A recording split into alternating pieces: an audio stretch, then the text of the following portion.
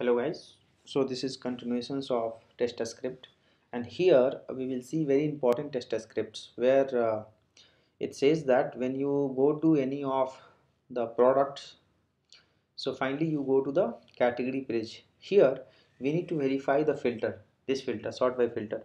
So when we say look at here, when we say lowest first, so no changes will happen, sorry, 16.40 will come first, then 16.5, then 26, right? When I say highest first, so okay, so I think this filter has some issue. Highest first is not working, so go for the lowest first. Okay, so the price is getting changed, and the lowest first, how do we verify that the prices are lowest? Okay, so once we apply the filter, we have to get the price for all the products, and we have to run a for loop, and we need to make sure that all next price should be bigger than the previous price, right? So this price should be bigger, either it can be bigger or it can be a equal is also fine. Okay, because there may be some cases where two product price will be same, so either you look for the bigger one or you look for the equal one. Okay, so that's how we should verify that. So we have to come to this page. So first we have to navigate to the site, we have to click on this, you need to come to this page.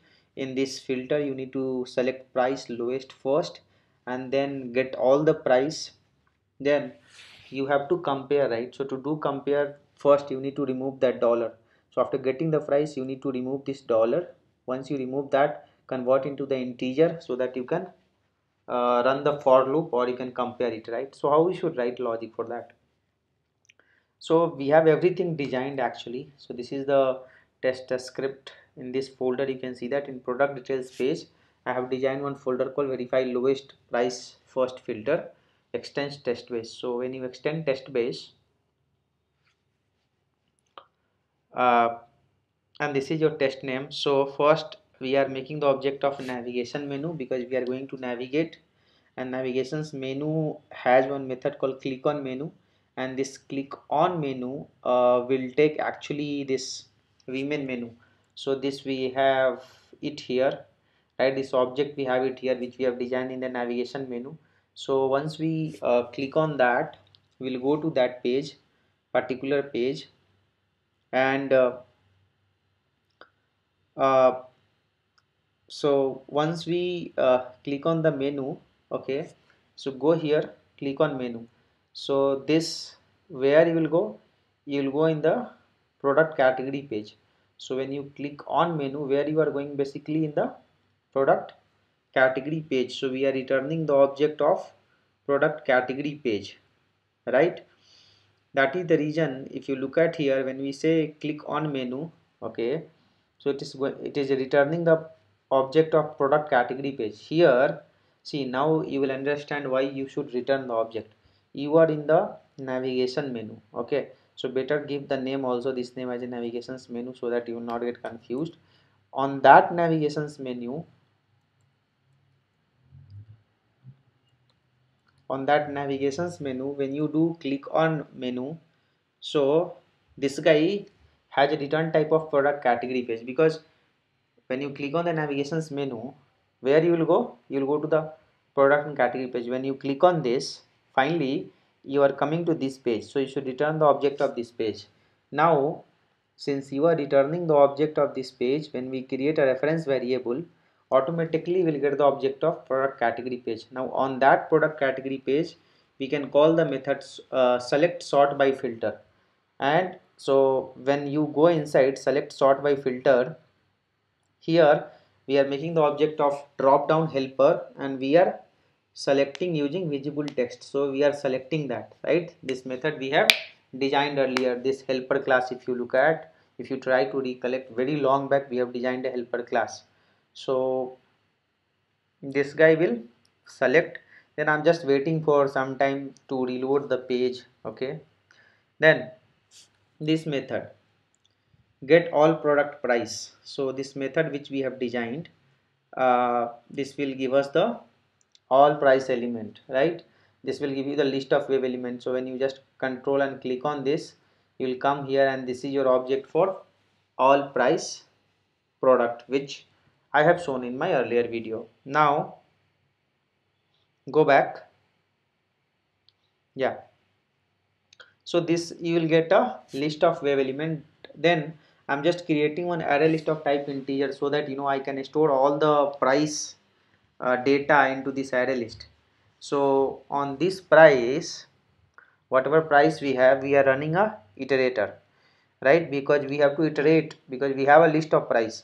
So when we iterate, this is our first logic.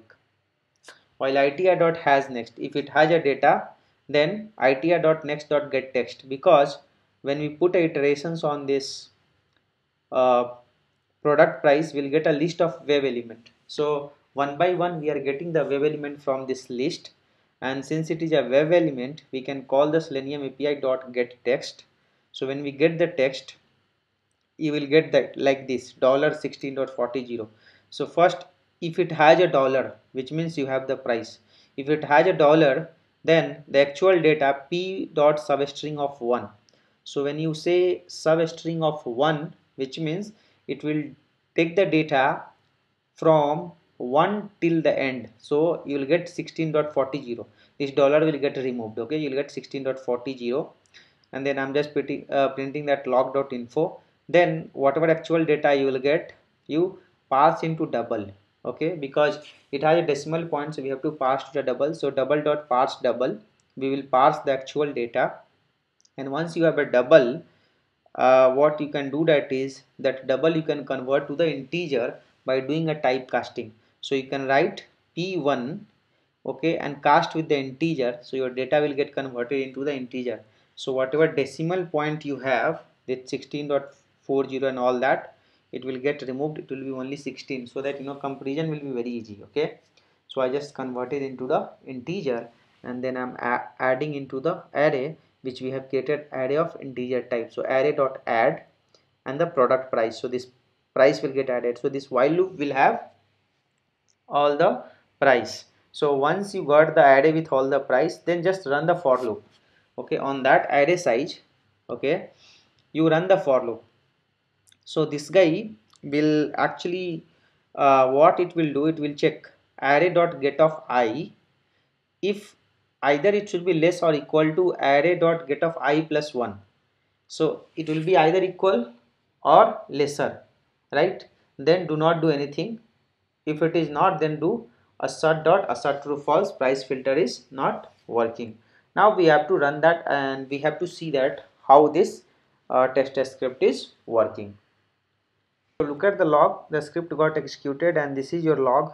So you can see that when we were printing the data, this is the data came. Okay, 16.40, 15, 26, 27, this is the data came, and this is your array. So once we added to the array list, it became like this, and then we have done a comparison. So get of I plus 1, we did a comparison here, right? So we have all the data here. Now once the compare happens, okay, your test is pass. But my suggestion is, since you have a framework, you should not do all hard coding things here. Okay, so whatever we have written this, right, this is for parsing the data. So actually it is parsing the data, and it is giving you the array list. Okay, so what you can do is in your product category page, so go to this page. In the product category page, what I did, I wrote two methods. One, look at this data, get price massaged data. So this will, when you supply the iterator into this method, this will massage your data, and it will give you array list of integer. So now this will not be specific to your script. Now anyone can call this, anyone can supply the iterator of wave element, because we have written a script which is just verifying that lowest, somebody has to verify highest, somebody has to verify some other filter based on, and they have to get the data of integer data. So you can write this method here, get price massaged data, and this massaged data, what it will do, it will take the argument as iterator, it will run the iterator, and finally it will give you the array list. Similarly, get array has ascending data. So to see that if the array has ascending data, this method will take array list of integer type of data, and what you can do is you can just run a for loop. Inside the for loop you have if conditions. By chance anytime it will go into the else, it will return false, or once the for loop is over, it will return true. So how you should call this? Okay, let me tell you how you can use this in the test script. So go here, and what you can do, instead of calling this entire method, what we can do is we can just call here product category dot get price massage data. Okay, and I will just supply here ITR. That's it. I will not do anything. So what is the return type of this? So return type of this is equal to array list. Okay, so get the return type local variable. This will be array list of integer. So this will get converted into the two line, and it will be product is like this dot verify array ascending data, and this we will supply the data. Simple, right? Then whatever outcome will come here, status.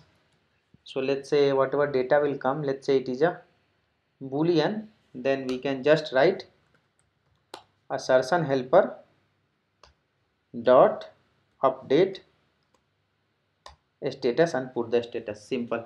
So whatever you are seeing, that everything, this line, your below line, everything will get removed.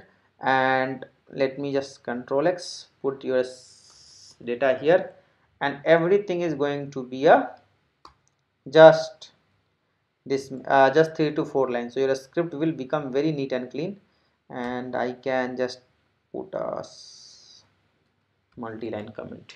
Okay, see, this is your script, only 5 line, right? So when you are designing a script to very neat and clean in your framework. Okay, so that's how you should design the test script. And with this I will close the video. Thank you guys, thank you for watching this.